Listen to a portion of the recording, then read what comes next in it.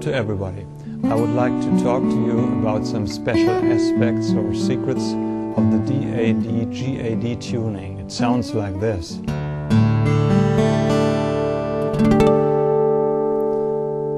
It's a very special sound because you have no third in the chord. So you have the third of the major chord or of the minor chord. But here you have no third, but you have a fourth, suspended fourth.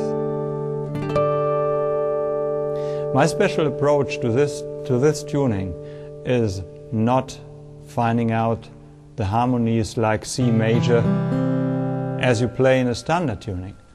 I would try to find out how to play a cadence in this certain tuning. That means this is a basic chord, only open strings. This is a harmony in the second position, third, fourth position, and the dominant.